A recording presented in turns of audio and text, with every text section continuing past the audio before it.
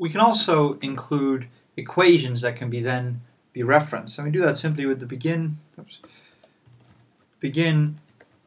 equation environment. And we can have a label, just like most things. So my first equation. And then we're going to have the end equation. And here we're going to have E equals mc squared.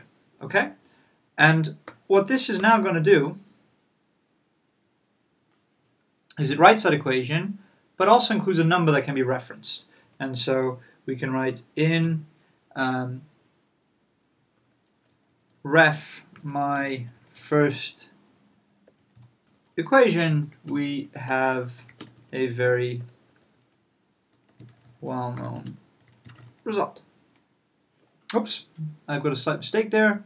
I got this bracket that closed the first one, but I didn't close my curly brackets. And I've also got a spelling mistake. And there you go, everything's fixed. And we said in one, we have a very well-known result. So begin equation, you can just label things, and it's a nice way of keeping track of equations.